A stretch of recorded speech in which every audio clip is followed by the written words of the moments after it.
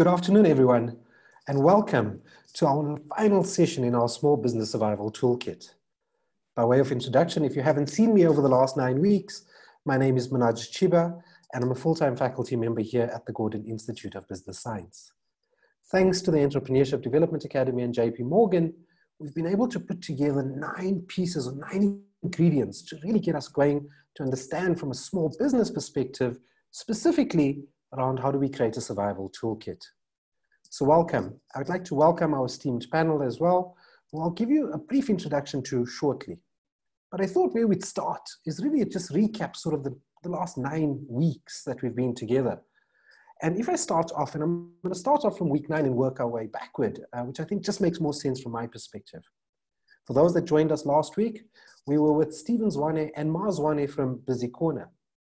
Some of the critical takeouts from that operations piece was really about starting internally. Mars Zwane was really looking at her internal employees as well. But the thing that really stood out for me was about reimagining, rethinking, and remodeling. Prior to Stephen, we started off in part 8 with Lauren Mustard. And I thought that was really important because it took an HR angle to it, or more an IRR or ERR perspective on it as well. The key points that came out for employees specifically, number 1, safety first. Understand what business as usual is, number 2. Number 3, it's about survival. And I think we've got a great panel to talk about that. And number 4, the business of the future to a large extent as well.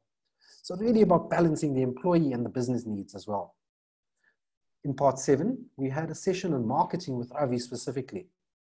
Be cognizant of how the consumer is feeling. I think it's about empathizing. Also understand that we've got new data coming through. New thinking. Is radio still a channel to market on? Number 3, never stop marketing, which I thought was really important for us to understand, is that even in these difficult times, marketing still needs to be done. And then he left us with a very powerful quote by Nelson Mandela, who said, "I never lose, I only win and learn," which I think is really critical for us here today. Part 6, it was me who spoke about innovation and design thinking, really around pivoting your business, using of existing resources being really important, not new ones, existing ones that are recombined quite differently. But that also requires us to think differently at the same time. Part 5 was really about leadership in a crisis with Professor Corinne Skiepers. And what she really touched on was about mapping. And I like the analogy of mapping. Just mapping seasons, capabilities, and process. And if you think of what we saw there, specifically on our opening slide was around autumn. Is this just another passing season? How long is it? So what is happening is just temporary, which was the key takeaway there. But more importantly, from a leadership perspective, leading your organizations, it's really about empathy. And how do we support each other? So where we have a panel today, how do we support each other in creating an ecosystem to really create that little backbone that helps small businesses? Part 4, we really spoke about the macroeconomic strategy with Professor Adrian Saville as well, which was really about harnessing the benefits of the current crisis to really rethink for us as small businesses, how do we reinvent our ways? Number 2, he spoke around business turnaround and examples of pivoting specifically that he gave us. And also, we're in the fog of war as the analogy that he used. It's the strength of the team that matters, as Adrian Saville had told us there. Part 3, going back, was really about resilience, specifically in decision-making. And the one part that really resonated with me there was about solving real needs or the root cause of problems. Let's solve those. Resilience is the ability to bend without breaking, which I think is really important and really critical in this as well. And then also with resilience is that we learn new skills. And those new skills are really critical. And that's what Dr. had told us about it. And what we saw there is small businesses will have to bounce back and will find new opportunities to pursue. How many different ways to think about a problem was when she asked us specifically to say 13 divided by 2. What is that answer? Well, specifically, we thought 6.5 is a quick answer to that. But what was it? And that was by Dr. Charlene Liu. Part 2 was really around understanding consumer behavior, an aspect that I'm deeply passionate about as well. Because life as we know it has changed, especially for consumers. What do our consumers, you and I, specifically expect now from businesses? And how do we, as businesses with a different hat, start really leveraging that? We've got to start taking a holistic view. And what we see about that, again, is the partnership ecosystem. And this ecosystem helps us each support each other. And that's important. And imagine, which was really important for me, imagine this scenario 18 or 20 years ago, and all I remember there is the Nokia phone. What would we have been done? What would have done? What would we have done? We wouldn't be able to easily have these sort of sessions either. So I think there's an appreciation that we need to take also for the time and what we have at our disposal for small businesses. And the first session, ladies and gentlemen, which is one of my favorite sessions specifically, was really around finance, because I think the core of any small business or any business in general is around really finding the finance. So I had a word with Dr. Keith Fairhurst, and the words that he used to me were, Manoj, it's really about rebooting your business. Number one. Number two, care about your people. Care about your employees. And I think he says that there is ways out of this. We've just got to reimagine and rethink them. But the critical part about finance is how do you lengthen that runway of finance that you have, okay? What are those underutilized assets that you could convert to cash as an example and reduce debt?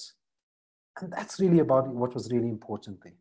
But he also warned us, we can only deal with what we have in front of us right now, even though we've got to start thinking long-term as well. So I thought I'd just start with that recap, just to provide us where we've come from 9 weeks ago to end us where we are today in our final session here with, through the partnership with the EDA and JP Morgan. So it gives me great pleasure, ladies and gentlemen, to really introduce to you what I call a very important and a critical cog is the entrepreneurs out there. People that have pivoted specifically. In no order of importance, I'm going to start with Sonto. Sonto is the founder of Native Child. And Native Child is a hair and body care brand that uses only natural products. They gained numerous consumers online, specifically during this COVID time now, across the continent. Sonto, it was really interesting to hear that you can't keep up with demand.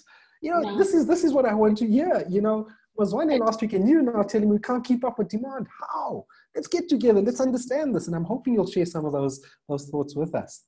But I must tell you, Sonto has also been widely featured by the likes of the BBC and various other media as well.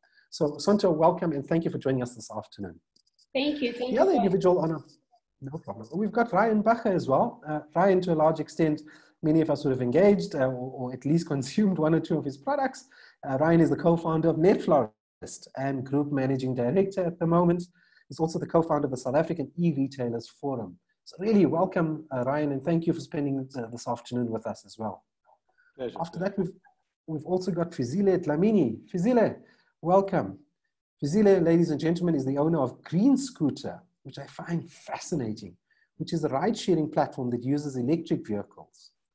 The first of its kind in Africa, for Africa, by Africans. Absolutely amazing. Welcome, Fizile. Then we've got Amrish Narandas as well. Amrish is currently the head of an unlisted equities at Futures Growth. Futures Growth's latest investment was in Sweep South. And it always reminds me when we talk about Sweep South, that two of my colleagues at GIBS had won a case study competition right here about Sweep South. And that's really going to go global as well now. And they're really around early stage investments.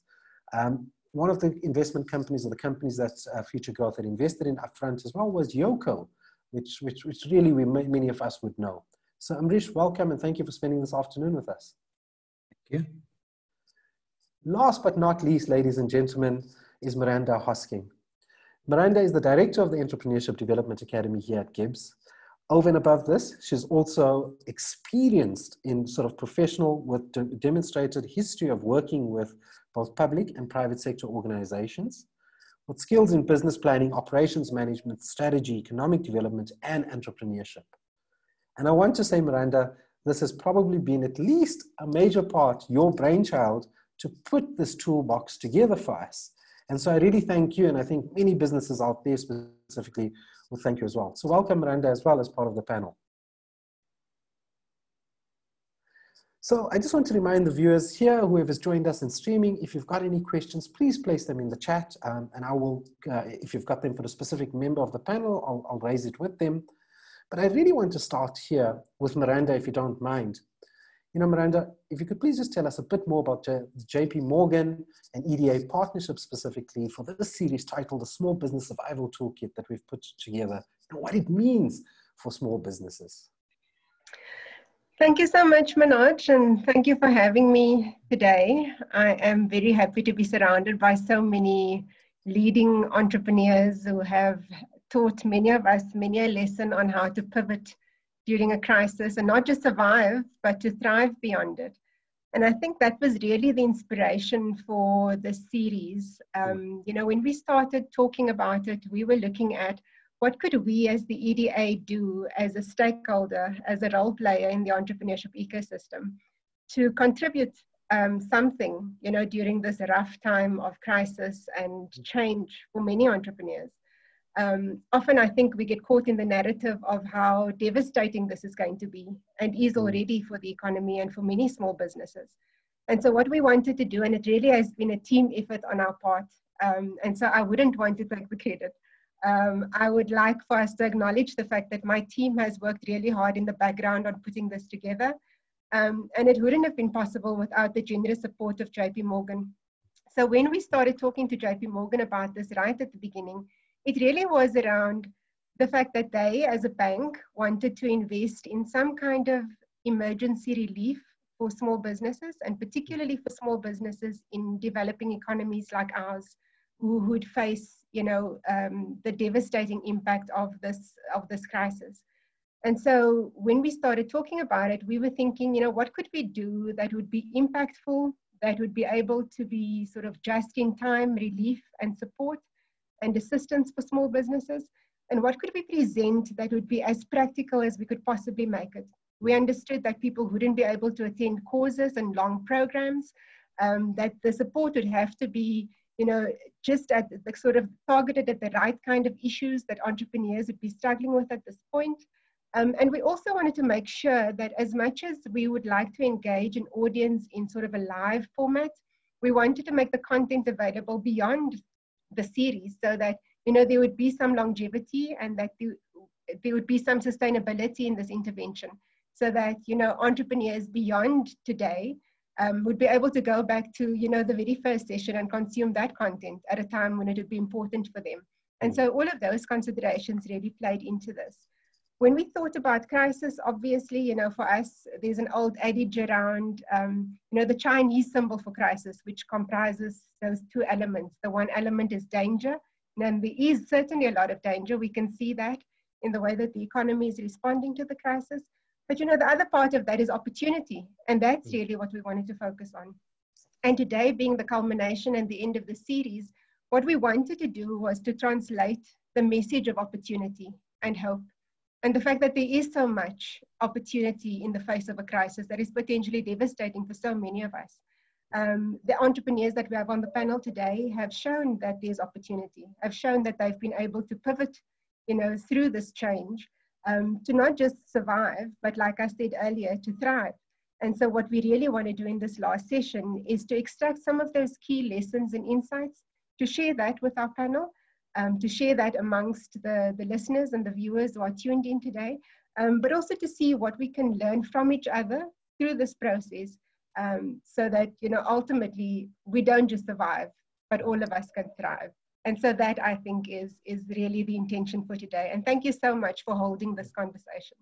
No, thank you, Miranda. I think it's critical things, because I think what we often, it's easy to go into negativity. And what we're seeing out here from the panel and many other stories as well is a huge wave of optimism, which I really enjoy, because I think it gives us a lot of hope to say, hey, we can do this, right? I mean, you know, if I think about, you know, Santo and Ryan and Ambrish and Fizile as well, you know, it's amazing what you've done. And this serves as a source of inspiration in this whole thing about partnership creation as well. So thank you, Miranda, for that. Ryan, I'm going to start with you, if you don't mind. You know, I think as net florist, you know, what change or pivot have you undertaken during this period? You know, sort of start of, let's call it COVID-19, the lockdown, because that hit every business, whether we like it or not, right? And if you don't mind just sharing maybe 2 or 3 lessons that you learned up there, Ryan. Sure. So yeah, when April hit, we weren't able to sell flowers and most of our gifts, and we could foresee that because certainly that's not essential product.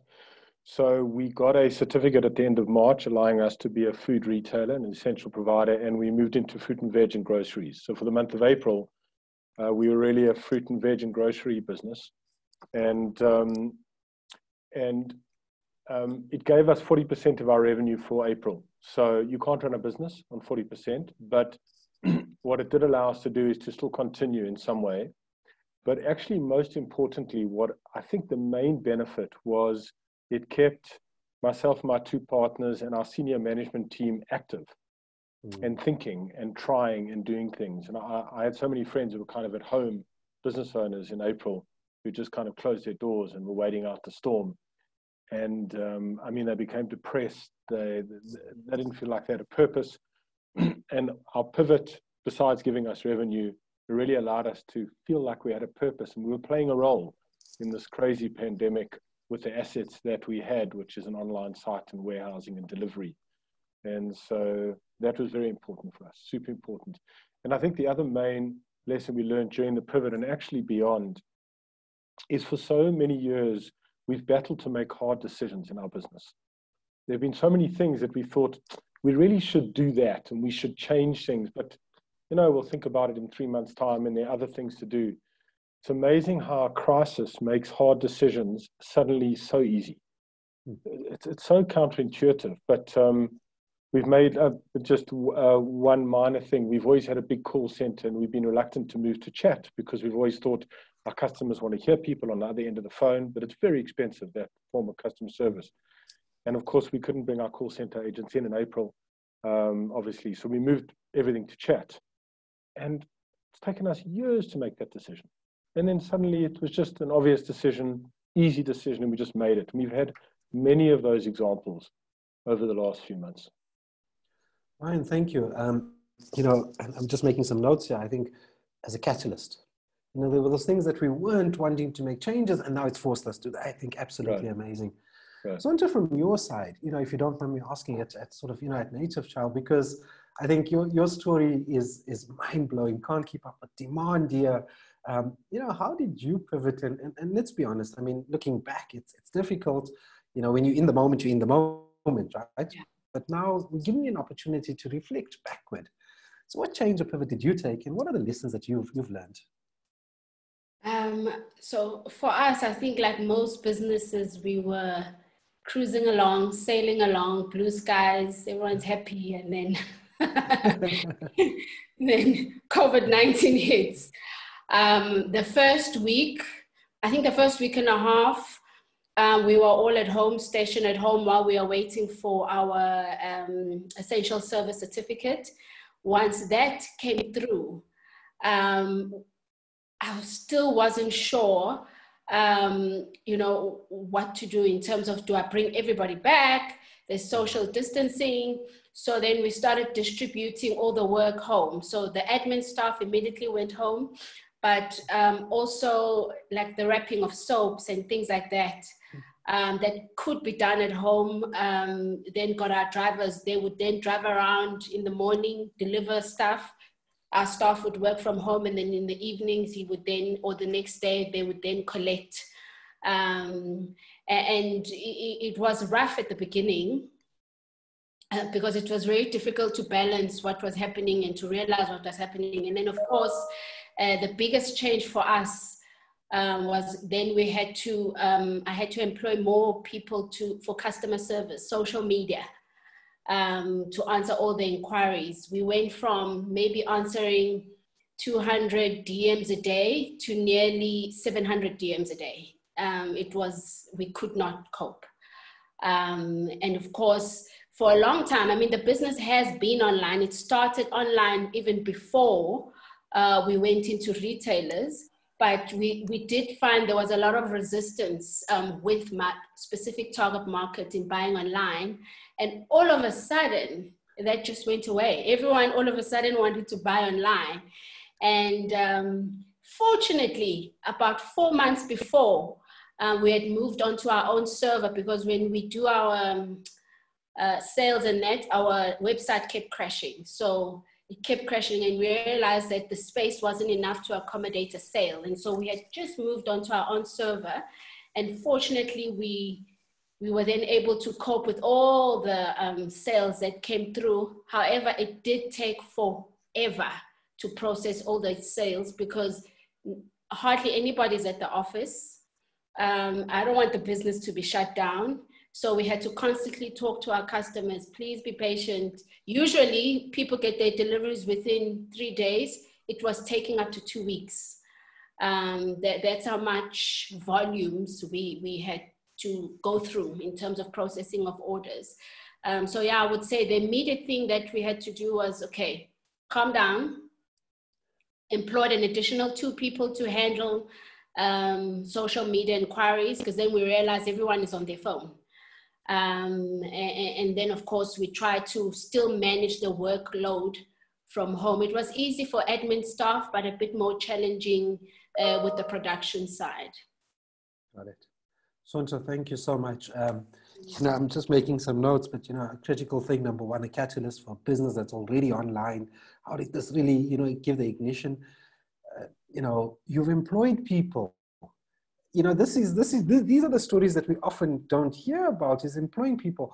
Thank you. So I think and I speak on behalf of many South Africans, thank you, because that's what we need. And I think this is why, I say, let's support each other, because this is the outcome.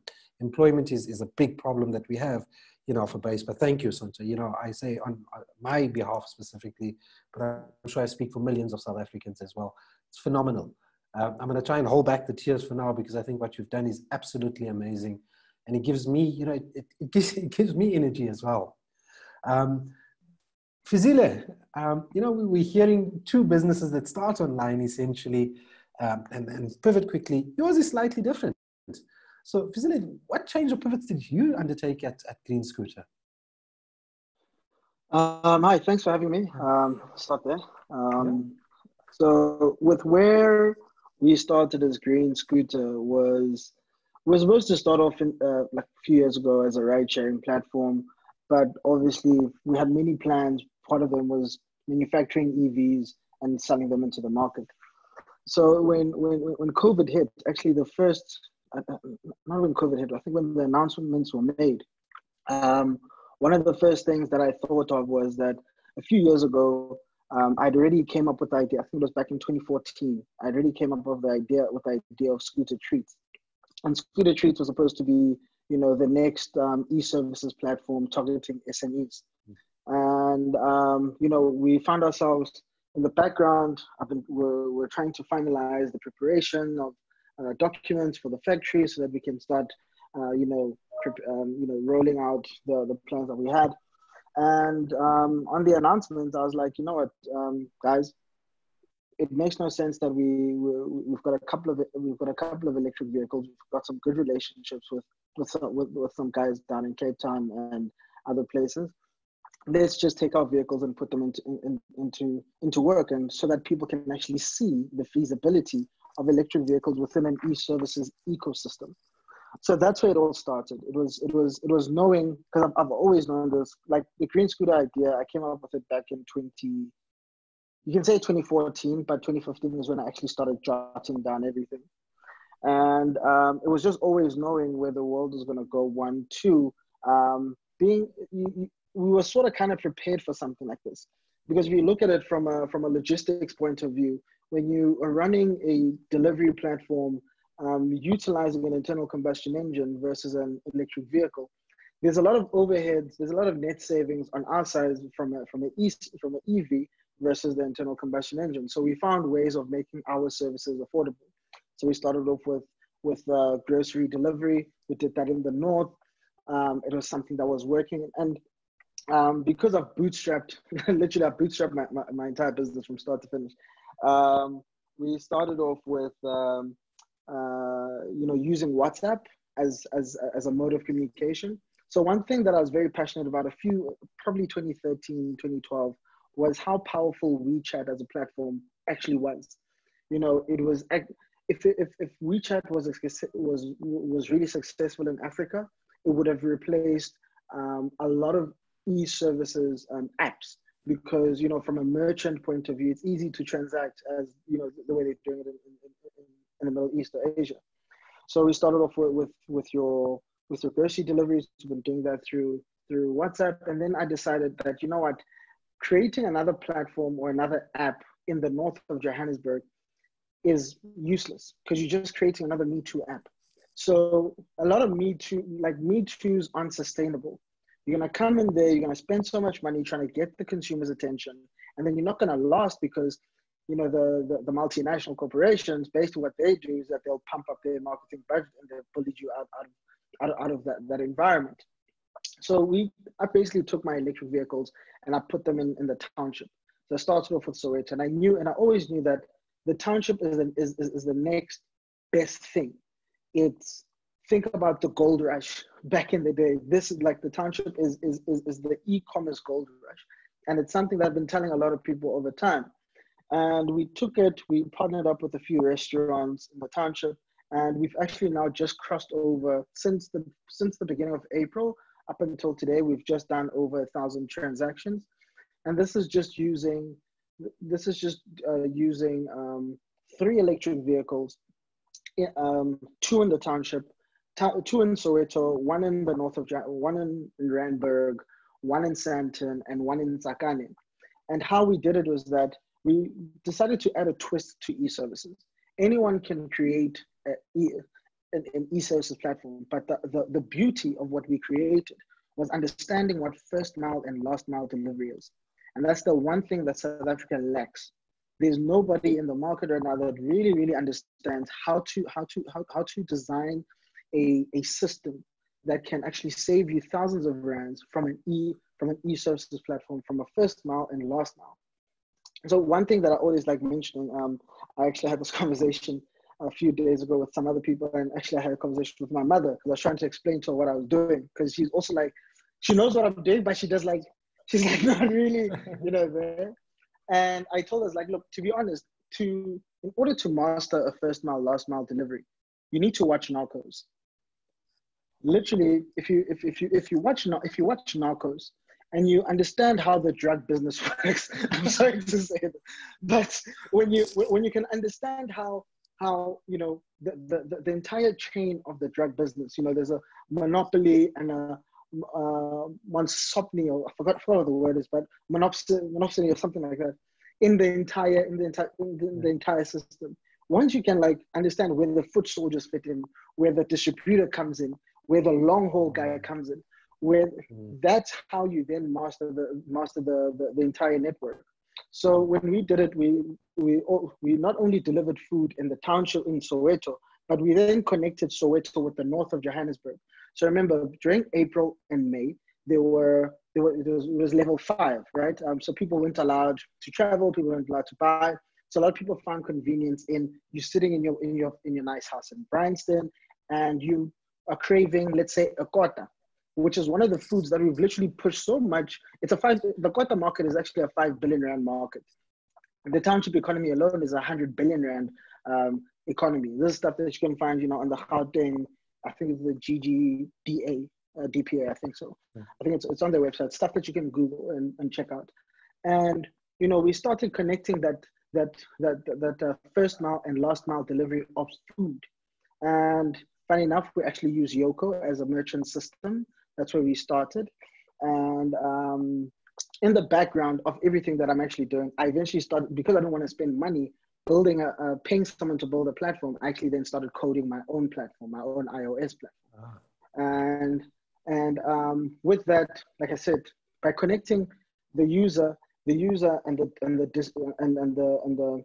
the merchant through what we did, we cut down costs so much, because people think that when I use a big buggy and I take a bulk load of goods to distribute, you actually spend more money over time, because you're not calculating your actual operations and maintenance and your fuel costs. And because we're using electric vehicles, our electric vehicles, they cost 6 cents per kilowatt hour. So to charge our electric vehicle, which gives you 90 kilometers from a single charge, it costs you 556 cents. To operate our vehicle On the road, it costs you 32 cents. So already the cost for us to travel 10-kilometer radius, we cover the entire Soweto. So there's no other e-services platform that covers Soweto much more than we do. We eventually, our 10 kilometers cost us R3.80 versus an internal combustion engine, which costs them R1.14 per kilometer plus another rand per kilometer of fuel. So it was just understanding by looking beyond the seams. Perfect. I think, And I've like spoken a lot. No. And this is what we want, right? I'm watching, I'm looking at Amrish's ears. I think, right, investment. And I think it makes sense because if we go back to, one of our first parts was really, when we had Dr. Fehers talking about cost, understand what are those assets and how you use it. And then you've solved a real need, the first and last mile delivery problem that we see in many emerging markets. And if you can solve that, there's a big market that sits there. But again, it's about pulling the pieces together. So I find that absolutely fascinating. And thank you for sharing that, Fizile, because I think it's really good to understand that, listen, when we have a downturn, like you said, you started business in 2014, 2015, right? Is that sometimes we just need one cog of the wheel to fall into place, and this becomes a big business now. Hopefully a big business into the future. And like Sonto, employing a lots more people as well. Amrish, I'm gonna come to you now because I think, we've heard what Sonto has done, we've heard what Fizile has done, and we know what Ryan has done as well. And they all seem to have pivoted quite nicely. They used it from a future growth perspective as well, right? So what are your thoughts around the pivoting that have taken place? And what have you observed, 2 to 3 lessons that you think would be really valuable to share with us? Thank you, Manoj. I think what's important is, the panelists were obviously in a fortunate position that they were sort of in businesses that kind of allowed themselves to, or had created platforms that they could use, right? Let's just spare a thought for some other small businesses out there who couldn't actually do that fully. But that being said, I think, part of what we saw on the outset was ultimately, one, can your business do it? And if your business is in a position to do it, at first, overall, from what I've seen in every single one of the entrepreneurs and heard them talk, it's a mindset, right? The mindset is absolutely key.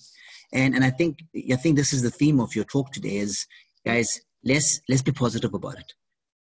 Let's not just, this is affecting everyone. How do we change? And I think that is absolutely a principle and a lesson. Everyone's entrepreneurs here. You are going to be taking this risk. So now this risk is it's heightened during COVID. But entrepreneurs by their very nature don't run for the hills. They look for solutions. And I think each one of those panelists actually, they did that spot on. So I think that for me is something we see coming through in a recurring theme. In terms of specific pivots that we've seen, I'll talk to 1 or 2 of our portfolio companies. I think Sweep South, for instance, obviously they had Sweep Stars who are providing a service to, on the domestic cleaning market to individual households. That business was obviously had to pivot. They subsequently launched into corporate sanitization, for instance, right? But obviously only after once sort of the lockdown was sort of lifted to some extent. I think the other thing is where what we've also seen is sometimes if you're one of those businesses that couldn't actually pivot at all, you've got to take stock and say, what resources do I have available, right? Like Ryan did. He's got, no one's going to be buying flowers now, but how do I tap into groceries and potentially how do I use my ecosystem that I currently created? And other entrepreneurs I saw quite clearly said, okay, I have this resource X, and one of these via portfolio company Retail Capital, one of the individuals saw that they're good in design. So they said, okay, what can we do? Okay, let me get a hold of a carpenter and put the two together and create perspex screens that on lockdown happens is pretty much going to be in demand. So individually, it may not make sense, but I've taken stock as an entrepreneur and by partnering with someone else, it does make sense. So I think that's another principle I'd like to say. Let's be resourceful. Let's understand what we have available, what we don't have, and then ask yourself, can I partner? Can I reach out? I mean, Sonto mentions DMs. If it means you're sending a LinkedIn saying, hey guys, I think we're both going to be crying individually. Maybe let's put our resources together just to get through this period. And it talks to that ecosystem you talk about building out, right? That's one. I think overall, face mask is a no-brainer. A lot of people pivoted to that. There were 1 or 2 factories that closed down that said, okay, potentially I envision seeing that there's going to be a sure need for it. Let's keep it local. Instead of importing, let's do 3-ply. Let's design cool masks. And that business sort of kicked off. So there are many stories. And I think, but overall, I'd like to have summarized for my takeaway from it is, listen, what can I do with my resources? Which, it's fascinating sitting here and seeing these entrepreneurs having put it to work. 100%. Amrish, thank you for that, because I think you also play an important role in the supply chain, if I call it that, because we've heard stories about supply chain here, right?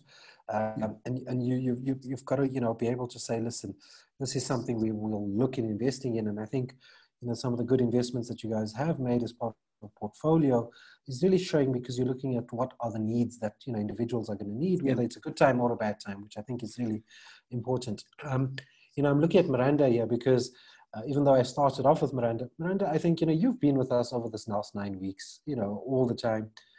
What are 2, 3 things that have stood out for you specifically before I go back to the panel and ask for another set of questions? I think, and I just made a note in the discussions panel, and it was something that stood out for me right at the beginning. I think it was, Amrish was just saying, what can I do with my resources?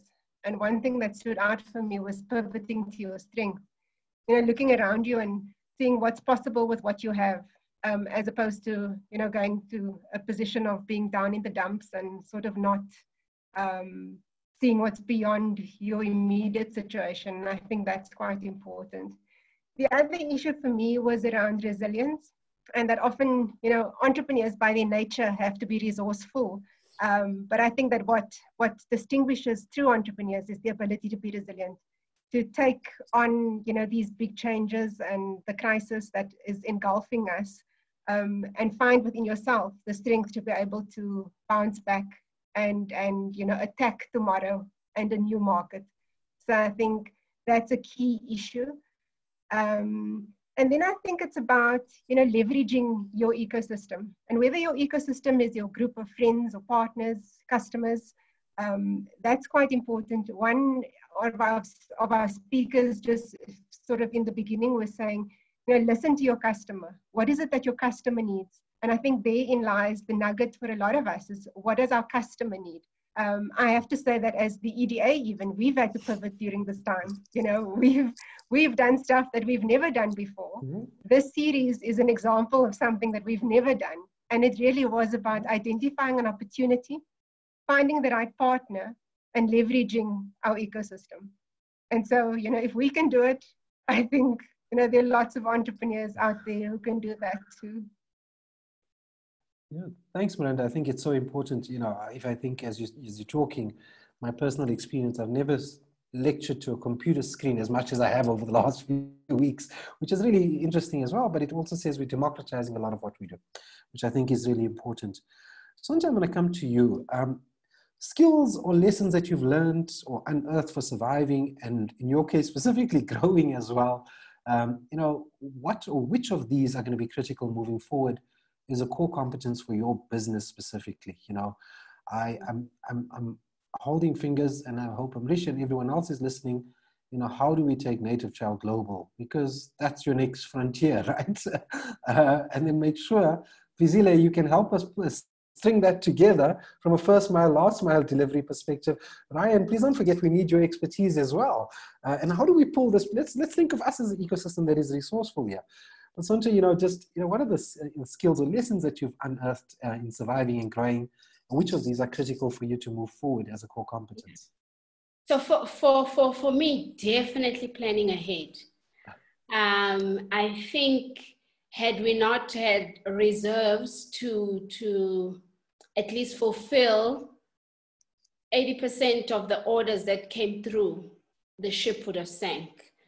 But even then, we found ourselves right at the end going, please, because we are in the production business, we rely on raw materials. Only a small amount of raw materials come from South Africa. The balance come from outside, and the borders were closed. So that was the biggest issue that we had. And even now, acquiring raw materials has been an issue on certain raw materials. So we've had to then, I would say pivoting, we had to then find the alternative that will still give the same benefit. I'm talking about things like creams and that have a full range of stuff, you know. So for me, I think it would be plan in advance. So immediately when the borders kind of closed, I took all the raws that I used from all my suppliers. I said, well, how much do you have? I'll take it. How much? And I'm glad I did that right at the beginning, because then we, as things, you know, progressed, then they would send an email, sorry guys, we don't have any closures. All the sprays have gone to sanitizers, and we have a product that uses a spray. And luckily I had, you know, we had reserves, and right at the end, I think we were out of stock for 3 weeks, but at least the stock that we had kind of pushed us to last us as long as it did. So for me, I think that would be the biggest thing. And we were already digital. The company kind of like the core focus of our advertising has been digital, has been through Instagram, Facebook, Google. But we're now at a place where it's most likely probably the only most viable option in terms of making your brand or known out there, is that digital is here. Whoever was kind of doubting that for a while, there's no going back. 100%. So it's just to maybe fine tune whatever efforts that we were doing digitally to make sure that we optimize, you know, the growth of the company. Perfect. Fizile, just on that point, I mean, what are some of the lessons that you've unearthed during this process? And then I'm going to go to the Q&A that we have. So please do, for those that are in the audience, I want to really draw you into this conversation here, is to please continue putting some questions into the chat, and I'll position them to the panel. So Fizile, just from your side. So on my side, like, I'm no programmer, so I literally had to learn how to build an app. So I've actually built an app now. It's an iOS-based app, and we're planning to launch it. So those are one of the key things I had to learn, because, you know, understanding e-commerce, understanding what a virtual marketplace is, what it means, how you can make your money, how you can cut down a lot of money. Those are a lot of things that I knew that I would have to do at some point. And I wouldn't say I was innovative in the process. COVID coerced it. And I think any CEO can actually agree that, you know, not one CEO has been innovative during this process. They just had to take what they were being given. So, you know, that's one thing. And another was learning to manage people better. You know, our different drivers. You know, we've managed to hire people, and actually, you know, you as much as you're like ahead of the curve, you have to pass down so much information and knowledge, because you want to make sure that all of your customers that you're catering to on a daily basis, number one, they're understanding. Number two, you know, they get what they've paid for. Yeah, I think for us it was basically that, you know, just adapting. You know, I'm a strategic corporate communication graduate, and I've always had to learn adapt or die. So having been ahead, knowing what the future would be like, I didn't know what would happen so soon though. So it's been fun. It's been fun. It's been a beautiful struggle. Brilliant. You know, Fizile, what that really resonates with me is that you've learned a new skill, which is the coding skill, which we believe is an important ingredient for anyone's personal competitiveness, you know, moving forward. Thanks for sharing that. Ryan, I've got a question here from Luntu for you. What difficulties did you face in navigating the grocery side? You know, he or she says that I understand that the online infrastructure was there, but competing with existing grocery services, Ryan? Yeah, I mean, we encountered many, and competition actually wasn't the biggest issue because there was so much demand that we were just trying to get our little slice. But I wanted to echo what Amrish said earlier, which is, you know, we pivoted and we had these assets and we could pivot. And I really feel terrible for businesses that were not able to pivot and aren't able to pivot. In other words, I got a friend of mine who owns a travel business. He just cannot pivot. He's trying to work out every which way. So I think it's important that entrepreneurs don't feel a sense of failure if they aren't one of those companies that have been able to pivot, because it's been near impossible for some businesses. COVID, I mean, Facile says that it's forced us to be innovative, but for some businesses, there was just no way to do that. And I think we all have to acknowledge that. We're very fortunate. We had this e-commerce thing that became very useful in COVID. And the other thing I just wanted to say was that whilst we all think about the future, I think we all have to think very hard about what the future looks like after COVID, because although it's a common thing, there's no going back. For sure, it's like a pendulum, right? And I think e-commerce was sitting over here and we've swung, but it's not going to stay there. It's gonna move somewhere in the middle. In other words, whatever your business was, I don't think you should throw it away. I don't think anybody should say, well, this is where everything's now moved and whatever we were doing in the past, that was for the past.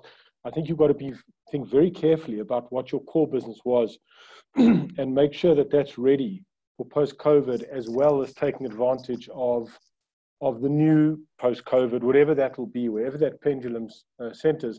And we're struggling with that in our own business, is to try and think strategically about what things are going to look like. I mean, there are people who are saying, well, nobody's ever going to go into a shop again. Now e-commerce is so easy. Well, that's not true. That's not going to be true. People are certainly going to go back into shops. But hopefully there are more people who've experienced e-commerce and more people are going to be comfortable with it. So we're not going to be where we were, but the question is, where are we going to be? So we're thinking a lot about, don't throw away what we had. What we had was valuable as well for customers. We've got to mix and match, and thinking strategically at the moment has to be the hardest time ever to undergo strategic debate. Just nobody knows what it's going to look like, but the old order is not just going to disappear. It's going to be a mix and a match, and we all have to keep that in mind, I think. Thanks, Ryan. You know, it's keeping true to what your core competence of your organization is.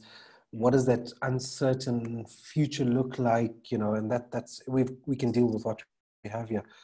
Thanks for that. Amrish, you know, I've got a question here for you, also from Lintu, who was asking, did you find any of your portfolio companies falling away and shutting doors, or having to have conversations of disinvesting in companies? So obviously, we have had a couple that have battled, but, you know, and I think without going into the detail, you've had previous series where we spoke about how do we now go, it becomes a working capital cash flow management sort of business. How do we go and streamline this business, and how do we get a runway to keep it? For instance, Ryan mentions his friend's got a travel tourism business, for instance.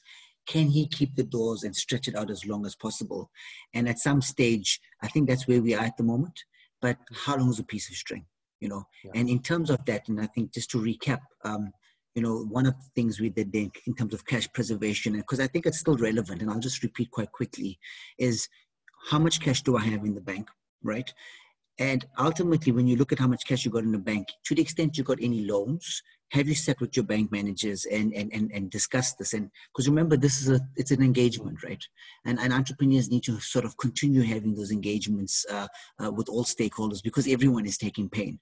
And similarly with your landlord, you know, and so ultimately there you're saying is, listen, can I pay you maybe 50% now, and what can you afford? Just have those open discussions. Suppliers, you tell, you know, because everyone's taking pain. So it goes back to your point of, hey, let's take this pain together. This is the best I can do. To the extent that, unfortunately, and then you come to your employees where, you know, ultimately you say, listen, let's all take haircuts in our salaries, for instance, and then let's all take this, and from across the board, from Exco all the way down, and potentially then say, well, Now we've done all of this. So you're on Lifeline, and fortunately we've been fine where we had some ability of pivoting, but who knows, in a couple of months, if this lasts another 3-6 months, perhaps maybe we'll see a bit more pain coming through in that regard. Sure, thanks. I think, it's always a wish also. I think, while I'd love, and I think many of us are taking the half glass full approach this year, being extremely positive, I think there's also some of being realistic about it as well, yeah. Which I think all of, everyone on the panel has also been able to juggle. Yeah. Sonjo, I've got a question for you from Rina, who says, with the near shortage of raw materials, could you have introduced the substitute product? Or did that ever cross your mind, maybe? A substitute, we were just trying to survive. Because, introducing anything new means production testing, all of that stuff. Yeah. COVID-19 was not the time to be doing any of that. So we were just trying to make sure that we keep our current customer base happy, and then obviously then supplying the huge amount of interest that came in, and making sure that because they were kind of already familiar. Most people kind of knew what they sort of wanted. So yeah, no, it wasn't really an option to introduce anything new other than hand sanitizers. Brilliant. Fizile, there's a question for you, which I think is really important, because I think what you're going to do is flood the market with app building skills now, which I'll be very grateful for from a country perspective. Alex wants to know, how did you learn how to build an app? What were the resources? Well, I only used Xcode, understanding which parts of the source code were needed from a data services perspective, payment gateways. But because I focused on building the iOS app first, I primarily used Xcode. There's a number of tutorials. I relied on YouTube a lot, just to understand how to fulfill certain objectives within the building of the entire app. Also GitHub. So GitHub is actually a great platform to use to download repositories that you'll be using within your app that you're building. So that's just how you can do it. Well, thank you, Fizile. I think just telling us the resources exist, we've just got to be able to use it, which I think is really important. We've got a comment here from Roy, and I think this is something I want to just pause on, because I think it's really important. We've been having this conversation sort of for the last 55 minutes at least, and to me it sounds like it's gone very quickly. But just a word of appreciation from Roy, and I think from all of us here, for really, to you guys on the panel, for stepping away from your businesses for the last hour, let's call it that, and sharing some insights. An hour of your time for me is really appreciated. To everyone on this panel, to everyone that's tuned in as well, it's truly appreciated, because never mind, it's over and above the ability to inspire future entrepreneurs as well. But to that point, normally we have the session for 30 minutes or so. There is some questions that are popping up, but I also got to be cognizant and respect that you're building businesses, employing people, and being able to start thinking strategically right now. And I want to say thank you to all the panelists who really, for me, have given me an inspiration now to continue. We're all involved in small businesses to some extent, bigger than the others, but really thank you so much for that. I'll go around shortly, in terms of just final thoughts from the entire panel. But I just want to remind everyone, and everyone that's attended here specifically, is that even though some of the questions may have not been answered or asked, please do send them to smme.help@gibs.co.za, and we will send them off to the panel members as well. So if I start, Miranda, let me end with you, Miranda, if you don't mind. Let me start with Fizile. Fizile, any last thoughts around this here? I think one of the key takeaways for anyone from a startup perspective or an established organization is bartering skills. Bartering skills and bartering cognitive diversity is one of the key things that I've come to learn to make surviving COVID-19 bearable. like I said, it's been a beautiful struggle. And one of the key things I've had to learn was bartering skills, so that you don't have to, strain yourself, because there's no money to pay people. I don't know if that makes sense, but there's just a way of connecting everyone together. And then two, it's also knowing that the township has money. The township has money, and it needs you to use an inside out approach and not an outside in. You need to understand the market that you're tapping into. It helps a lot when you're from there, because then because as much as you're a producer, you're also a consumer. And I think the last bit is, look, if you want to prepare yourself for the next 5 years, if you're a retailer or a logistics delivery company, electric mobility is going to be the future. That will save you thousands of rands. And, we are definitely doing that. We are definitely leading it. And there's a lot of things that we'll be doing that a lot of people will be buying all types of electric vehicles from us. But thanks for having me. Thank you. Thank you, Fizile. Sonto, any final words from your side? I think for me, for businesses, anyone wanting to get into any business, actually, it's not even my type of business, don't overlook the importance of relationships. Every aspect of a business has to do with relationships. Had we not, whether it's your suppliers, whether it's your customers, whether it's your own internal staff, it's important not to overlook that part, because without that, we have nothing.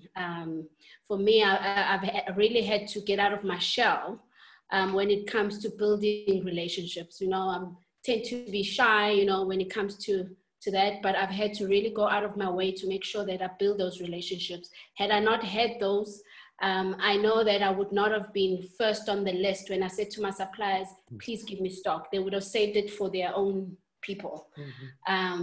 Or, and even with my own staff, learning to speak to them and, treat them in a certain manner to make sure that they're on Team Native Child. And of course, other people outside the business that we work with, like our influencers and all of that, build personal relationships with all of those people. So I would say, don't overlook that when you're trying to build a business. And then of course, just to upskill yourself. We heard from Fezile, he learned a new skill. I too had to learn a new skill. The website I learned to build myself. I didn't know how to build a website because when I started, I didn't have the funds. So therefore, again, research how to do things, then started doing it myself. So even social media marketing there, I also self-taught. So just upskill yourself, spend an hour a day just learning something. Set a goal and learn something towards a bigger goal of what it is that you want to achieve. Those are the two, I think, major things that I would leave anybody watching with, is to set, number one, don't overlook relationships, work on them. And number two, upskill yourself. Perfect. Briefly, Amrish, your side? So I think I just want to bring it all together because I've heard a common theme again and I've seen this, right? I think in terms of skills, as I said, we're all entrepreneurs. We are in a situation of where we are at the moment. One, innovate and be adaptable. So to the extent the textbook example is Kodak obviously had a normal environment, refused to wanting to go move away from film, and you know what happened there. And similarly, we now forced to the macroeconomic environment has changed, so we have to adapt to that, right? So we got to do it. Once we realize what's happened, is we got a plan. It was mentioned by one of the panelists as well. Have a plan in place. As much as it seems that you're out of your comfort zone, it's all mayhem, but we still plan. But plan quickly. And I think the last thing is it then comes down to implementation. We have a plan. We're now building face marks. Now let's do. And in doing all of this, you have to be decisive. And I think Ryan mentioned it spot on, is that he had to act. What would have taken months and deliberating and thinking and what are all Now you have to act quick. He's got to make a call and it's worked out. And it's okay to make that call and not work out, but then try to do it in sizes that are manageable and then sort of change again and that's what startups are about in early stage businesses. We're testing markets. It's about getting that traction. It's about but let's just do that now because we all don't know what's going to work. So, and let's not be scared to do that. Do it in sizes that wouldn't kill the business overnight. But as soon as you get the traction, sort of roll that out. So I think, again, just to summarize that, I think let's innovate, let's plan quickly, let's implement and be decisive. I think that I'd just like to sort of leave that. Thank you, Amrish. It's all about let's do it. Ryan, any final thoughts from your side? No, I keep echoing what Amrish says, but I think there's no such thing as stupid anymore in business. In the old days, you try something, it didn't work, you'd feel embarrassed with your friends, your family, your business colleagues. Nobody's going to feel embarrassed about anything at the moment. You can try whatever you want. If it fails, everybody's going to say, well tried. So really on the positive side, it kind of frees all of us up to be a bit stupid. It really does. It's just, that word is absolutely fine now. Everybody's going to try things, fail, succeed, and everybody's going to say, you had to do what you had to do to get through COVID. So it can be quite a freeing experience actually in all the chaos. Ryan, that's absolutely powerful. We're free. We don't have the shackles on us any longer. I think mentally it's a big thing that pops up. Thanks for that, Ryan. Miranda, last few thoughts from your side. I just want to echo what Ryan was saying, because that's really what I was thinking, to keep what works, to discard what doesn't work and what doesn't serve you anymore, and have the courage to try something different. And then, of course, if you fail, to fail fast and to fail forward, and hopefully to learn in the process. Yeah. Perfect. Thank you, Miranda. Thank you so much. To our audience out there, I have not forgotten that we had a prize to go with the book here for the most interesting comment that we got over the series. I was planning to choose the winner today, and I thought to myself, that doesn't make sense. We've still got a session today. Let's include the individuals here. And what we'll do for everyone who's joined is to please have a look at our LinkedIn page tomorrow, and we will have announced the winner on our LinkedIn page at GIBS, the Gordon Institute of Business Science. With that, it also reminds me, for everyone that's been with us for the last 10 weeks, thank you. Please remember that these were recorded sessions, and the resources will always be available for everyone to freely be able to see and consume at a later stage as well. I think it would be really important here for us to be able to keep these resources going. And to Miranda and team from the Entrepreneurship Development Academy, I know that you'll be putting up more resources, no pressure into the future as well, but really continuing this, because what we've seen is that these little things or these ingredients and these nuggets of gold that keep coming up helps all of our businesses and our economy to a large extent be able to start growing again, because small business is the backbone of every economy anywhere in the world. So on behalf of myself, Manoj Chiba, thanks to JP Morgan and the Entrepreneurship Development Academy, I really thank everyone who's joined us over the last 10 weeks. It's really been eye-opening for me specifically to sit on this side here. And I trust that everyone has been able to really get this together. Again, last point, if you've got any comments, please, or any questions, please feel free to email smmehelp@gibs.co.za, and we'll try and get them answered for you to the best of our ability. Thank you, everyone, and I hope you've really enjoyed this, and I hope to hear many more success stories. Thank you, everyone.